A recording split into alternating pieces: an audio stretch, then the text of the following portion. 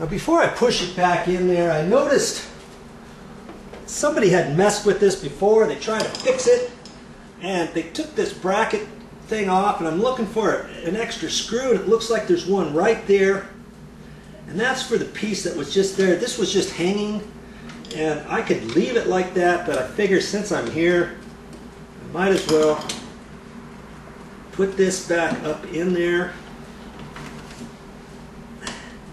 I've got just enough slack to do that without binding.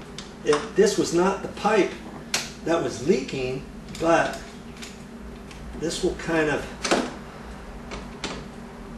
keep it how it was initially. Okay.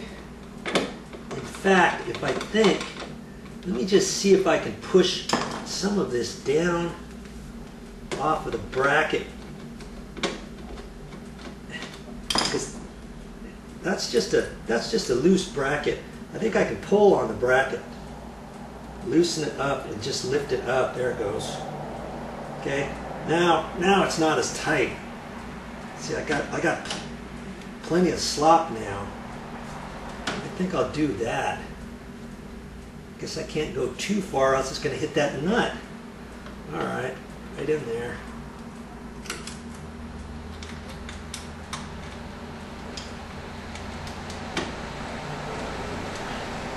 You know, certain things, you might as well try to fix a few things on your own if you feel you can.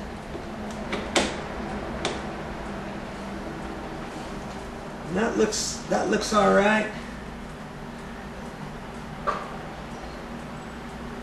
Now when I push it up against the wall, it'll kind of hold itself there. There you go. Now to turn that bad boy back on. And you can't really see this part, but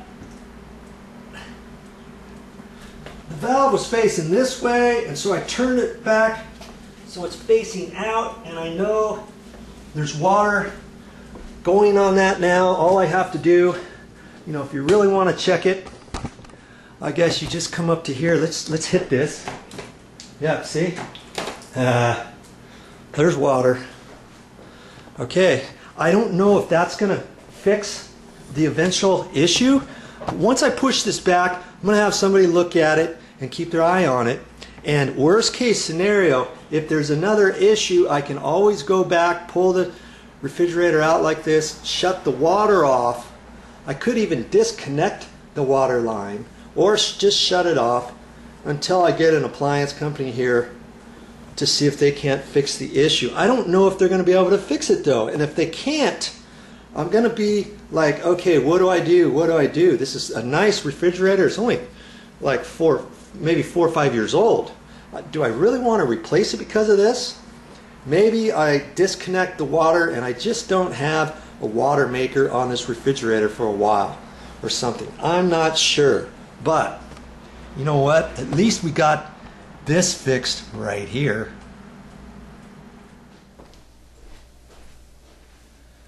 That's all I got for this time, but I'll be back with more videos.